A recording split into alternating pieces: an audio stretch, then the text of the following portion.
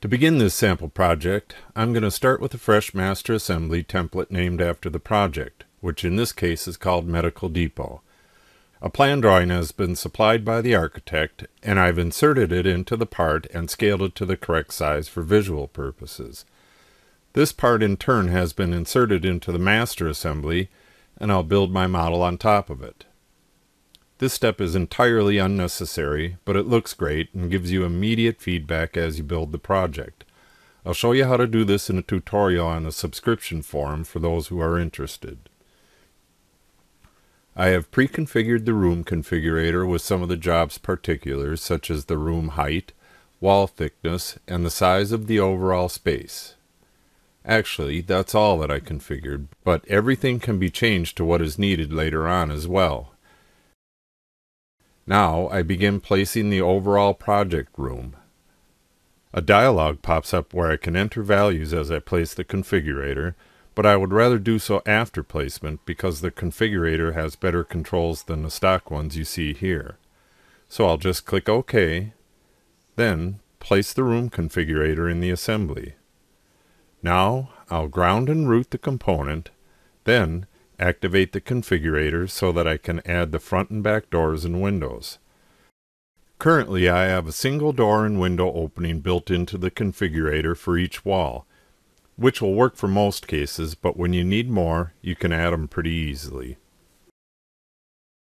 First, I'll switch to the North Wall tab and switch the visibility state of both the doors and windows on. They are not in the right place, of course, so I will do a bit of adjusting. For this job, these doors and windows will not affect the cabinetry at all, so the placement is merely cosmetic.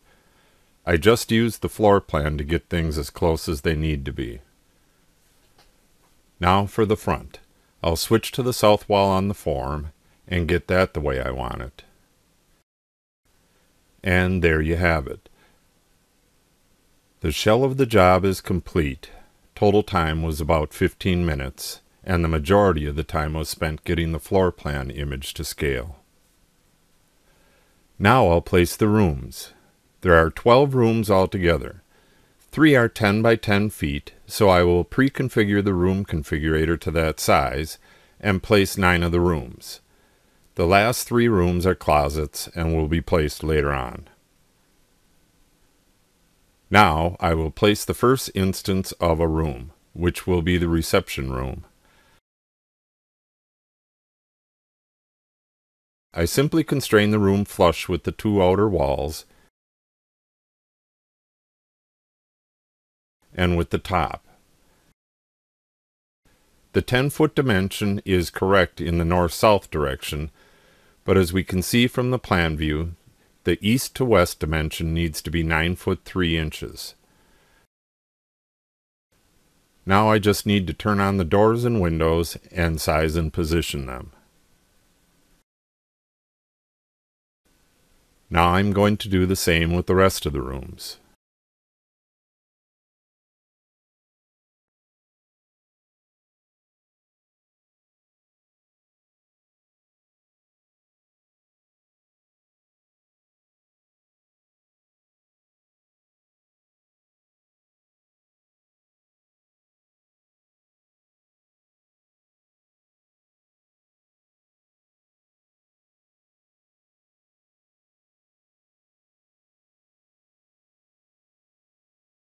And there you have it. After a bit of optimizing, the assembly will be ready for cabinets. In the next video, I'll start adding and configuring the cabinets. Stay tuned.